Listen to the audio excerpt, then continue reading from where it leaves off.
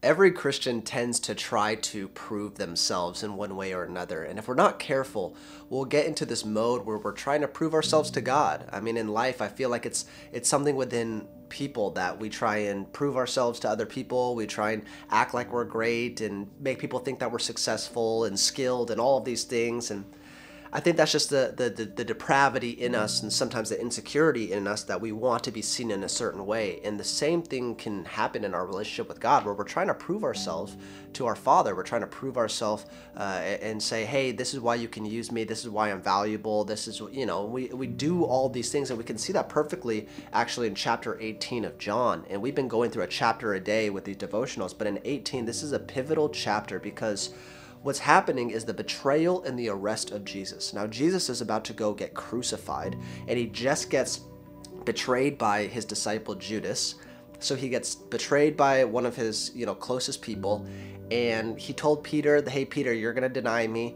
And so all of this turmoil is happening, but in the midst of it, we see a point of Peter that we can all fall into at times. And so it's so funny because in verse 8, it says, Jesus answered, I told you that I am he, so if you seek me, let these men go. So basically the Roman soldiers are coming to arrest Jesus. And it says, then Simon Peter, having a sword, drew it and struck the high priest's servant and cut off his right ear. So Jesus said to Peter, put your sword into its sheath. Shall I not drink the cup that the Father has given me? Now, this verse might just seem pretty straight up initially because it's like, oh yeah, they're coming to arrest Jesus and Peter's trying to defend Jesus. But we have to realize that Peter is trying to prove something because, guys, Jesus just told Peter, hey, you're going to deny me. You're going to deny me. And Peter's like, no, I'm not going to deny you, Jesus. There's no possible way. And so the first opportunity that comes up where he thinks, oh, this probably is what Jesus was talking about, he draws his sword and cuts off the servant's ear to prove himself and prove that he's worthy and prove that God is, ultimately Jesus is wrong.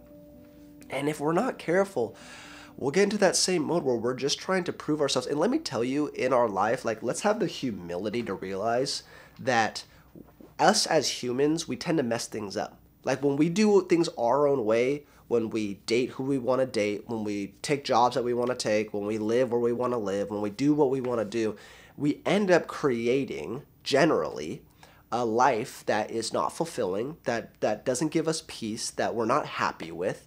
But when we submit ourselves to the will of God and his plans for our life, then we find our lives in a place where we have peace and fulfillment and purpose. And so when we try and take control over those things in our lives, it doesn't go well. And that comes and it stems from a heart of wanting to prove yourself to God. You don't have to prove yourself to God. Okay? You don't.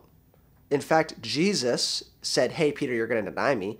And Jesus knew that this was going to happen. But then, spoiler alert, we're going to read later on that Jesus comes back to Peter and reestablishes him. And it's a picture of grace. It's a picture of what's for our lives. That God is not wrong. Jesus has never been wrong, will never be wrong, and we're wrong constantly. But what decision are you going to make? Are we taking the stance of, no, I need to prove myself, and I need to work, and I need to strive, and I need to do all these things in order to prove to God that I'm worth something? Or do we accept the fact that we are worth something because the Word of God says we are, and in that we submit to the will of God and we follow him humbly, and ultimately he leads us into places that we never thought we would be.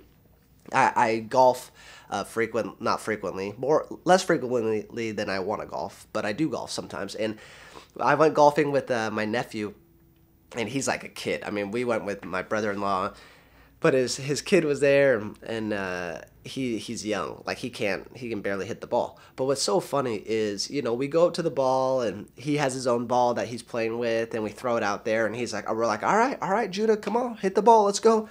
And he squares up to it, and he looks, and this is what he does. He goes up for his backswing, and as his backswing is up, he starts looking around. And we're staring at him. We're like he pauses mid-swing, and he makes sure that me and Jake are looking at him. Okay, you guys are looking at me? Okay, cool. And then he swings, and it completely messes up his swing, and he misses it most of the time. But when he just swings normally, he makes contact way more. But it's so funny because we're like, dude, stop pausing at the top to make sure that people are watching. We're watching you. Okay, we're intent, we care, we're watching you. Don't worry about it. But this is what he does. He pauses, looks around, and then once we make eye contact, he swings, and then he most likely misses it. And it's so funny because, you know, we are all children of God, and that tends to be how we act in life. It's like, instead of just being faithful to what God has called you to do in front of you, and to just swing and trust and know that God is watching us and he's on our side and he's cheering us on, what we tend to do is we tend to pause and we start looking around for affirmation. We start looking around for other people to say good things about us. We look around to make sure that God actually cares about us. And in our paranoia, we take our eyes off of what actually matters, and that's actually just following through with what's in front of you. And so let me just encourage you, just swing. Swing confidently in your life. Act as if God is right there cheering you on, because he is. And you don't need to prove yourself to God. You don't need to be in this place where you feel the need to constantly be proving your worth and value to God. He knows you're valuable. He made you that way. He made you valuable, which is amazing. Okay, so know that you have value and stop trying to prove yourself to God. Now, we grow, we develop, we allow the sanctifying work of the Holy Spirit to make us more in the image of Christ, but that's not in order to prove ourselves to God.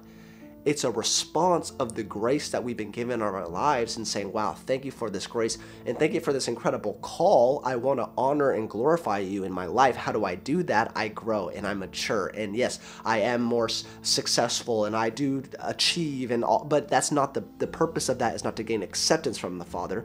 The purpose of it is to glorify the Father. If you are doing works in your life to get acceptance, that is the wrong motive. If you're doing good things to glorify, that is the right motive.